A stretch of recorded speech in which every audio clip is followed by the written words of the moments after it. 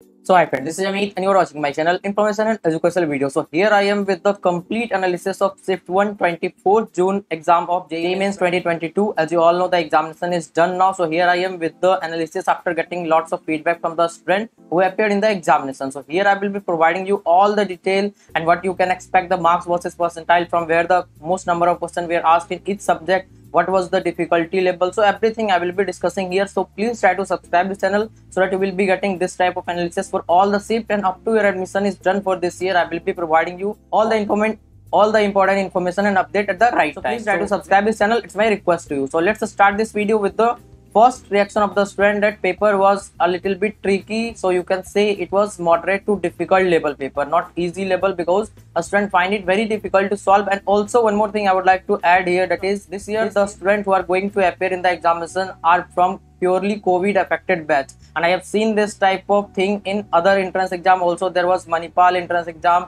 there was Comet K, IIITs. So a student find a difficulty in the examination paper because of lack in preparation, also because they have done the preparation completely online. But there are some students who are having the better concept, so they find the paper a little bit easier as well. But the overall difficulty of the paper was moderate to difficult. This was the first reaction of the student. So now if you will talk about subject wise, then as expected mathematics was the toughest. It is not because the question was tough, but also because the question were lengthy. And if you now ask about the number of questions asked from the chapter, then I would like to suggest you that, as I have suggested in my previous video, that is the strategy video, there will be more questions from matrices, determinant, vector, 3D, and the same has been done in the examination. There were more questions, and also from probability there was question. The mathematical reasoning question also were there, so try to focus more on that. Now if you will talk about the physics, so physics was like moderate paper, but there were some tricky questions. Mostly the question were from class 12 and formula based. That is the modern physics question were more, as I have suggested in my all the video. That is modern physics is very important for any entrance examination, so you have to revise the formula of that before going for the examination. There were questions from alternating current, heat transfer as well, and also from gravitation. So try to cover this chapter more. Whatever the information I have got from different type of student, I am providing you here. So hope you use this information for better result in your examination. And also I have provided you the approach video, how you need to approach the examination of JEE Mains. That is how you need to attempt the question, which subject to start with, how you need to select the question, which question you need to solve, which question you need not. So that video you can watch in the I button as well as in the description box. So now if you talk about the chemistry, then chemistry was the easiest among all, but it was not so easy at all, because there was some tricky question from organic chemistry. There was question from inorganic chemistry also. That is equal distribution, you can say, that is equal number of questions from both. And the physical chemistry question were asked in the form of integer type. If you are solving the physical chemistry question, try to solve with lots of accuracy, because they will ask you in the form of integer.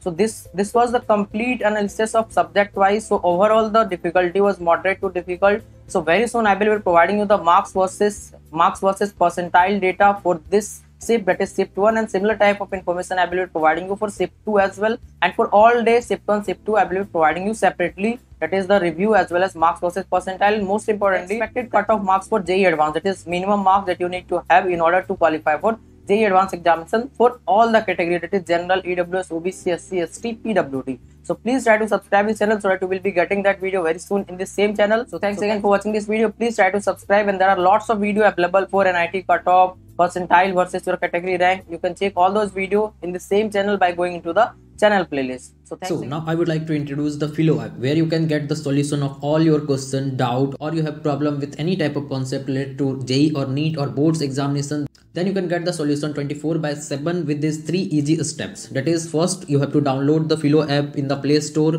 and then you have to do the sign up process using your mobile number. And after that, take the photo of your question and upload that in the app. And after that, within 60 seconds, you will be connected to the India's best educator. Question में आप कहना चाहते हैं कि bulb की power कितनी है। अगर बल्ब जो है वो 220 वोल्टेज पर ऑपरेट हो रहा है, राइट। इस बैटरी का जो वोल्टेज है वो आपको गिवन है 220। तो ये आपको सिंपल रिलेशन हो गया यहाँ पर। अब अगर कोई आपको और डाउट है तो बताइए। So without wasting your time, download the Philo app. Link is available in the description box and use the code IEB001. You will get the 10% instant discount. Thanks.